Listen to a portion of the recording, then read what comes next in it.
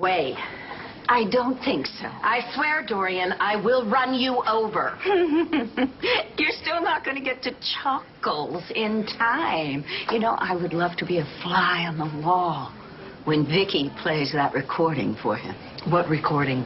You know the one I'm talking about. The one that Clint made of you getting him to swear to secrecy. The one that proves beyond a shadow of a doubt that you've been lying to Charlie all along.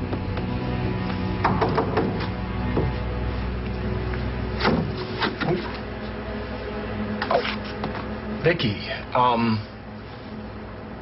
you okay? I mean, I saw something on the news about what happened at custody hearing, and well, come on in. Thank you.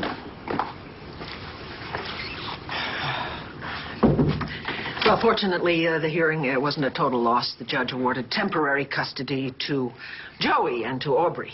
Well, good. I mean, that's something. They'll take good care of him, but you're all right. Yes.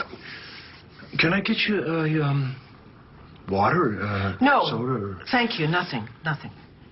Yeah, they mentioned on the news that Nikki Smith made an appearance. Yeah, I'm fine now. Good. Because it must have been Nikki who came by earlier. She kind of attacked Echo. Nikki came to see Echo? Yeah. And, of course, Echo didn't know it was Nikki. But... Oh, I wouldn't be too sure about that. How are you doing? Really want to know? I'm here. What do the doctors say?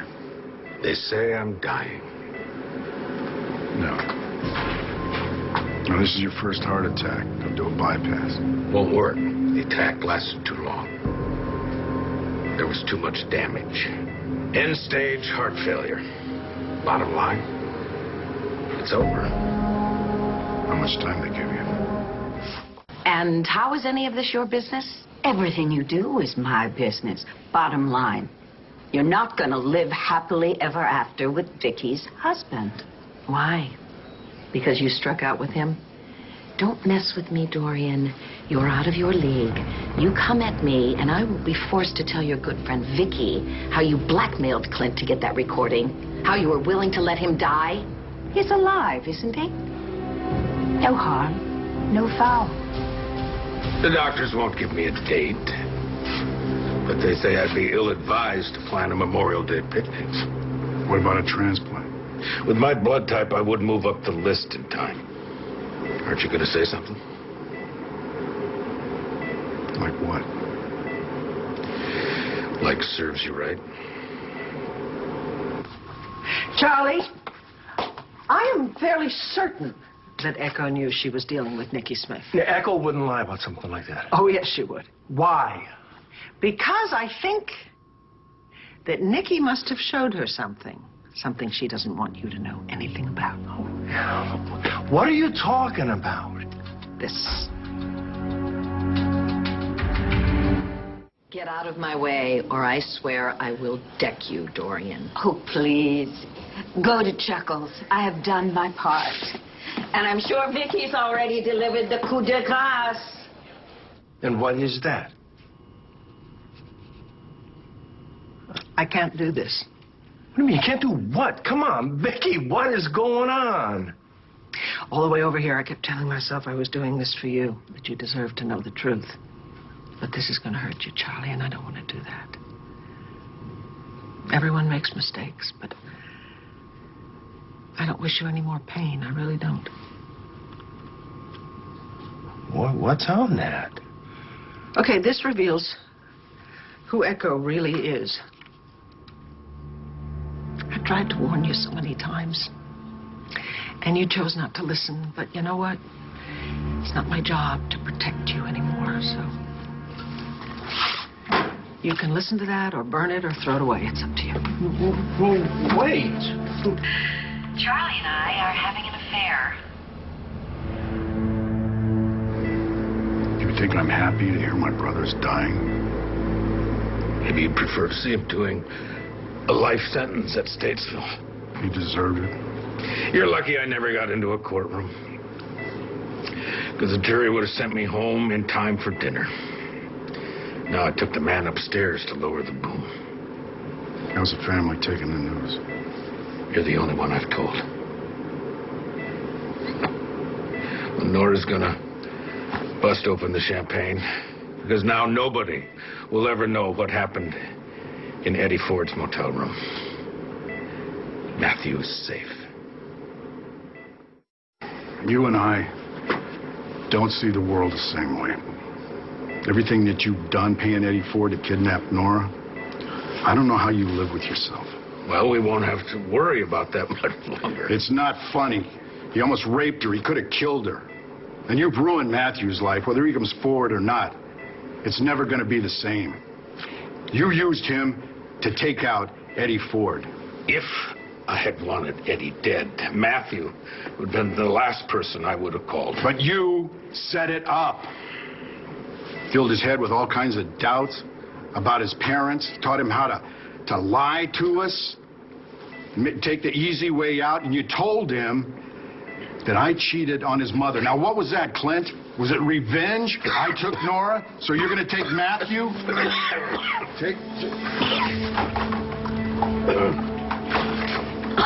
Here. I'm going to get a doctor. Don't.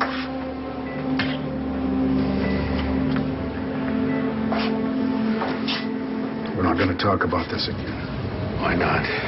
What difference will it make? Just get it off your chest. Well, what's the point? Eddie Ford is dead, and Matthew is guilty. And that's all that's ever mattered to you. It matters, Clint.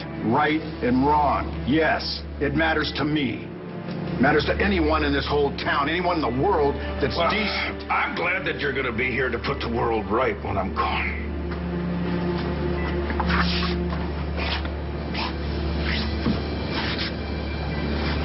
You know what? When I found out you were in the hospital, I didn't even tell my family. Because what was I going to say? The man that ruined our life had a heart attack? Do you even have a heart? I didn't want to come here. All I want to do now is just focus on Nora and Matthew. Well, why did you come here? Because Nora said that I should. Because you were my brother. And what that means, I don't even know anymore. Do you? Clint, I want your side. Charlie. Charlie believes that you tricked both of us into thinking Rex was his son. And I wanted to stay that way. How could you do this to me?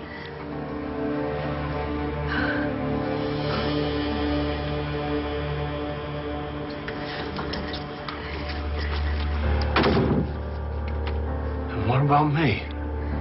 What about what you did to me? You can't listen to that, Charlie. This is your voice. I was tricked. I didn't know he was recording me. No, but you said it. You admitted that you knew that Rex wasn't my son. I can explain, Charlie. I can. Just please give me a chance. I'm going to have to get back to you. Bye-bye. Vicki, please, do tell me that you played the tape for Charlie before Echo got to him. Yes. He heard it. Dorian, it gave me no pleasure to see him hurt. Oh, come on. After everything that man has done to you. I did quite enjoy the look on Echo's face. Oh, good. There you see, you are human. Charlie, I swear to you, on my life, that I never meant to lie to you. When I first came to town, I was thrilled to see you. I've never stopped loving you. You're the kindest, warmest man I have ever known, but you were with Vicki, and I wasn't going to do that again. I just wasn't, and then I went to Clint, and I told Clint about how we'd conceived a son all those years ago. But he knew. He already knew that Rex was his son. He didn't want him. I mean, can you believe that he didn't want his own son? He didn't even put out a hand to help Rex.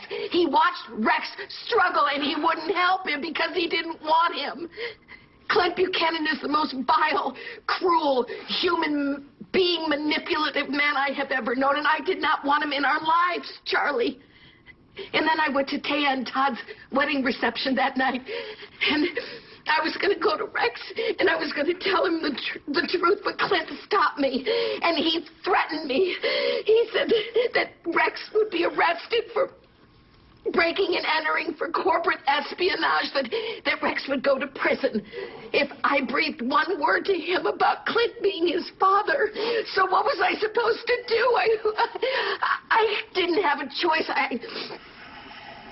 I had to say that you were his father. Oh, God, please believe me. God help me, I wanted it to be true because you were the father I wanted him to have. The most wonderful, kind man. So you have to understand, Charlie, you have to understand that he's my son. And I would do anything for him, just like you. Because that's the kind of man you are. You'd do anything for your son, right? I don't have a son. Charlie, I'm so sorry. I should have told you a long time ago the truth. I should have, but I was scared. And you were so happy. And Rex was so happy, and Shane was thrilled. I know that it's not an excuse. I know that it's not, but I'll do anything. Charlie, please, I will. I'll do anything. I'll go to counseling. I'll work the ninth step. Whatever you want. Just please, please, please. Please forgive me. Please, Charlie.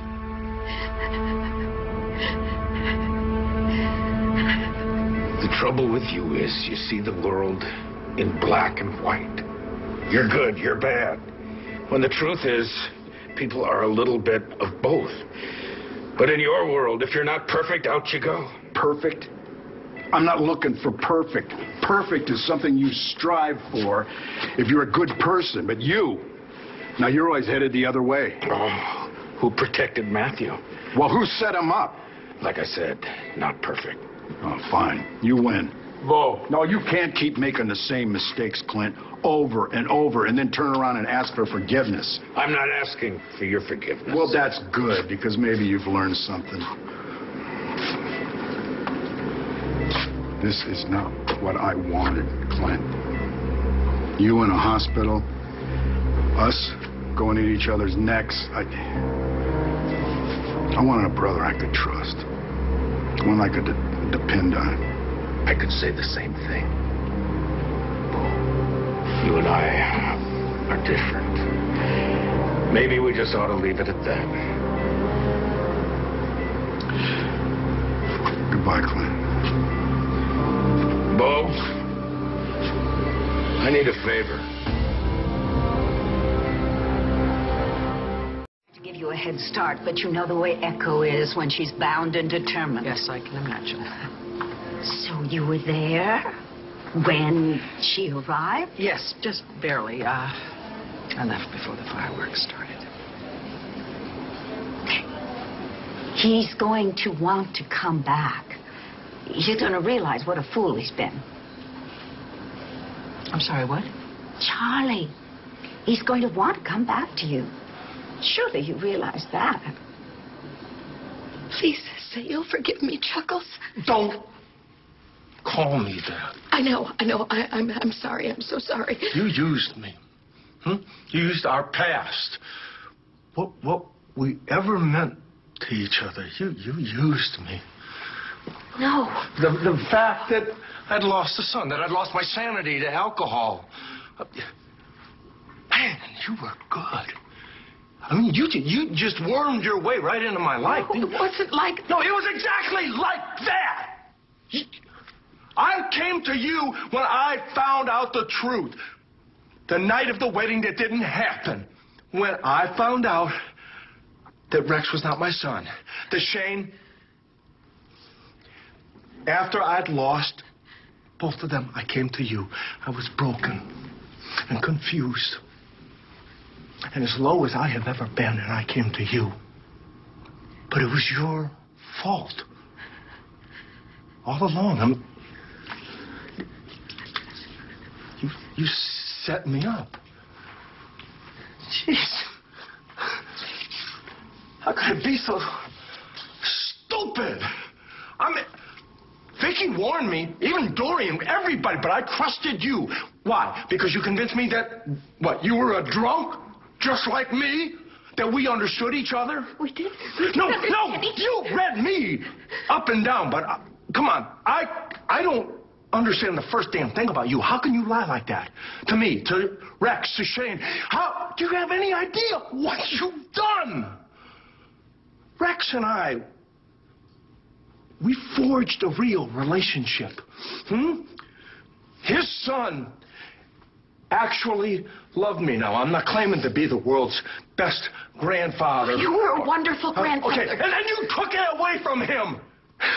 Is it any wonder that that poor boy was up on a roof?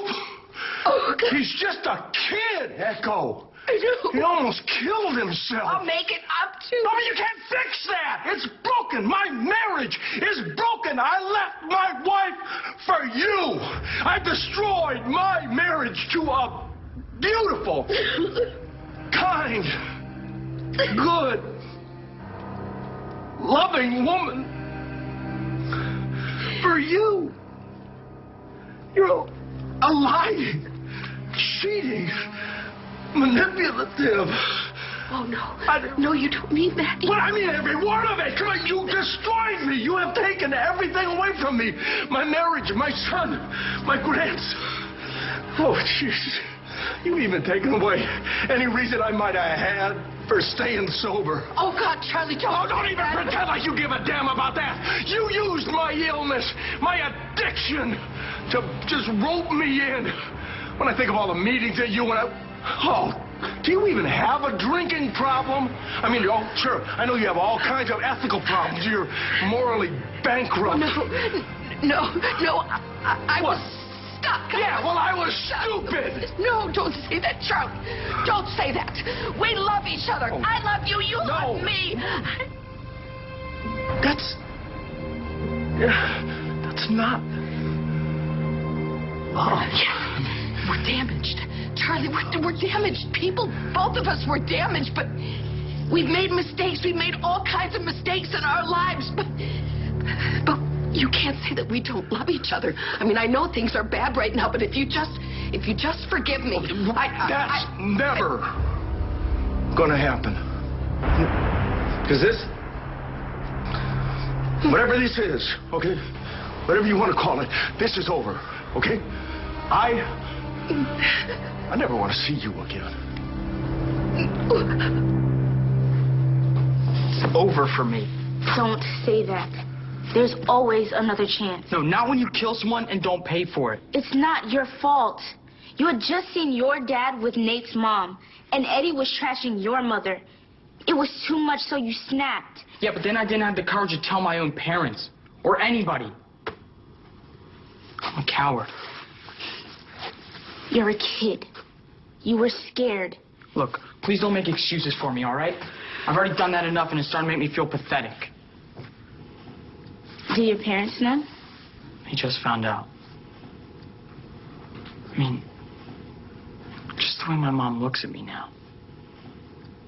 It's like she's broken. And my dad, he's the police commissioner. And my mom is the DA. Their lives revolve around the law. And their son's a murderer. You're not a murderer. You didn't want to kill anyone. Look, maybe Eddie wasn't threatening you, but you were provoked.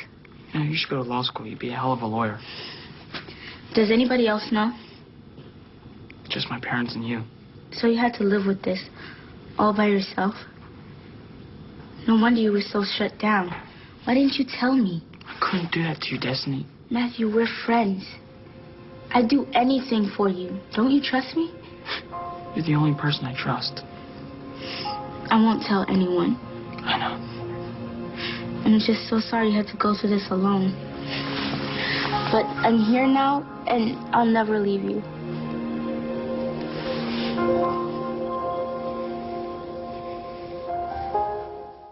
You're asking me for a favor. It's not for me. It's for the family. They don't know that I'm dying, and I'd like to keep it that way. They'll notice when you don't leave the hospital. In time. But for right now, let's just keep it to ourselves. I mean, they got enough going on. They don't need to be coming over here and carrying on. Besides, there's nothing that they could do. And I've already caused them enough pain. So let's just keep this between ourselves. It's the first time I've heard you worry about somebody else in a long, long time. It's too bad it's too late. No, don't. We can get back. I don't want any part of it. Charlie, you love me. I love you. Please, I'm so sorry. Echo. Sorry. You were the biggest mistake I ever made.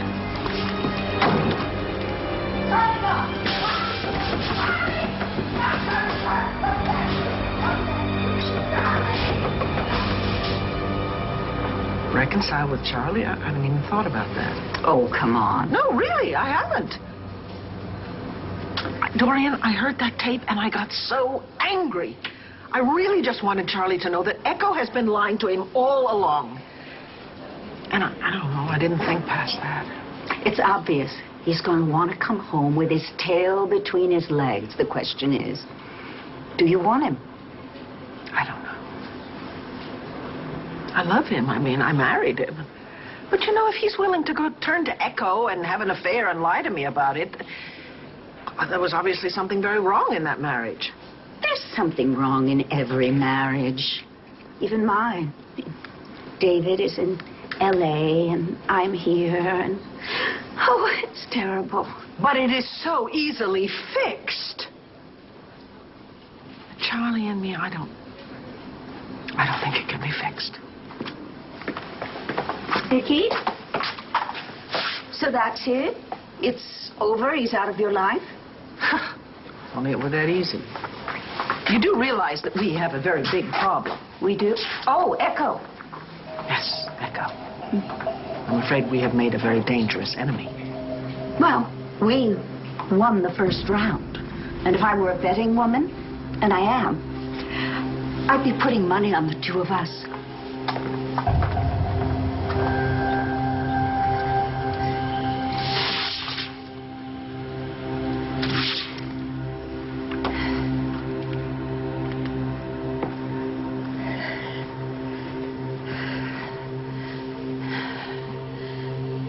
This is your fault, Dorian.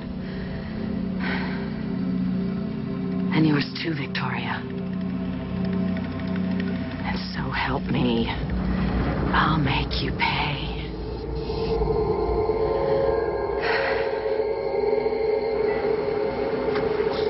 So you'll keep this between us? I'm not keeping secrets from my wife. No, I understand that. But don't tell the kids. And don't tell Vicky. They deserve to know, too. But I'll leave that to you. This is not what I wanted for you, Clint. To die all alone. That's what I deserve, right? Well, Bo, I guess you win after all.